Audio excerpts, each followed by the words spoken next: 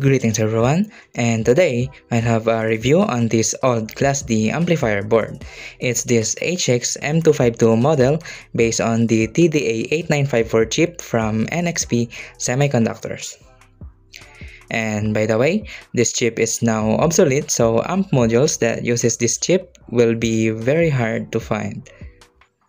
Now looking at its datasheet, it can take supply voltage up to plus minus 41 volts here, down to 4 ohms load in single-ended or half-bridge setup, while the BTL mode has a minimum load of only 8 ohms.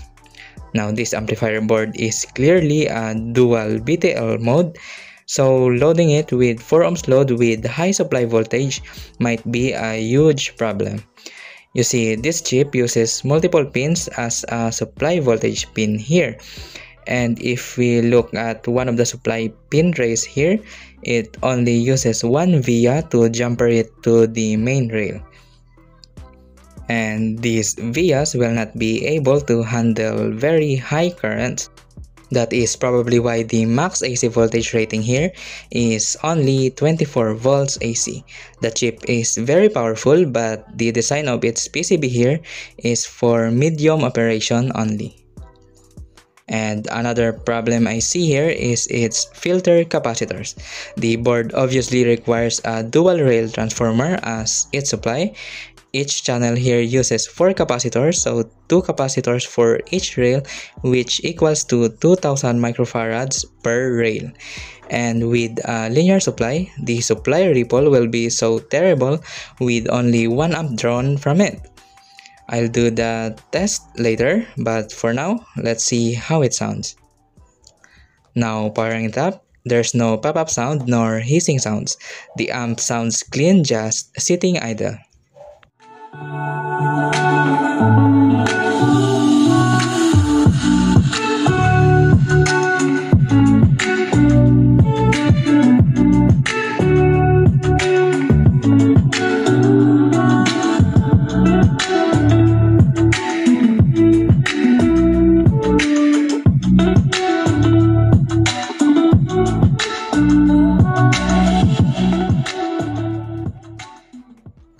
So this amp sounds absolutely good. It sounds like Class AB amp to me, but it heats up quickly compared to other Class D amplifier chips.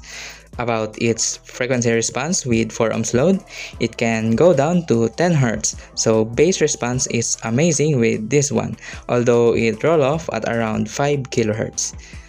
But with 8 ohms load, this amp's response is almost the same as a Class AB one, reaching over 20 kHz without rolling off.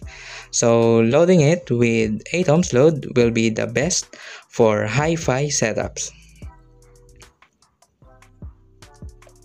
Before proceeding to the power test, I would like to clarify that my input used in the ZK3002 review doesn't clip that easily at max volume.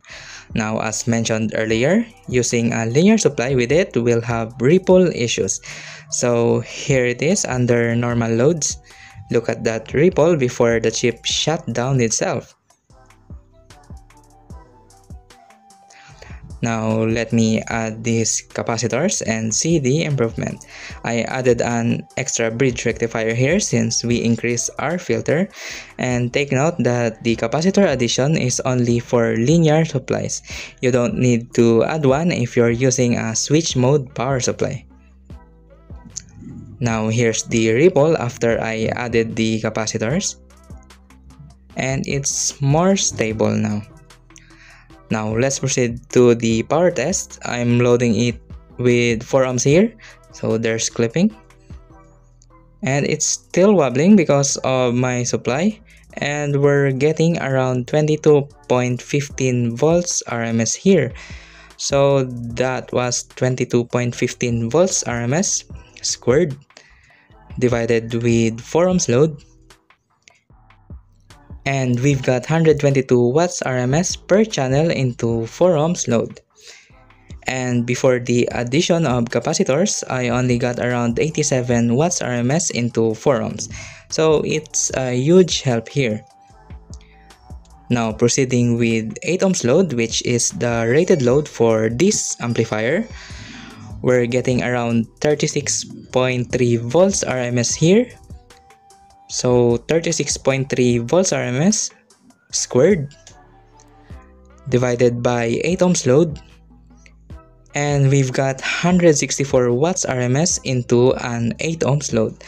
And of course, my supply dropped to about plus minus 29 volts DC here. So imagine how much power it can provide at higher voltage. But again, it is not recommended because of its PCB design. So now in conclusion, this board is highly capable if set up properly. The efficiency is not that great compared to other chips, but its sound quality might be the best for hi-fi class D setup. The power rating is a bit disappointing because of its PCB design, with a cost of around 35 USDs, more expensive than the ZK3002. So without modifications, I'll give it around 6.5 out of 10 for its power, but for its sound quality, this is a solid 10 out of 10. And if you want one, I recommend to find this old version since the new version has even worse output filter design. It's really up to you. Now about the capacitors again, you'll only need those with linear supplies. And just like that, I just found an amp for mid-highs for my upcoming 2.1 amplifier project. So feel free to ask questions in the comments below, give this video a like, and we'll do something else for the next one.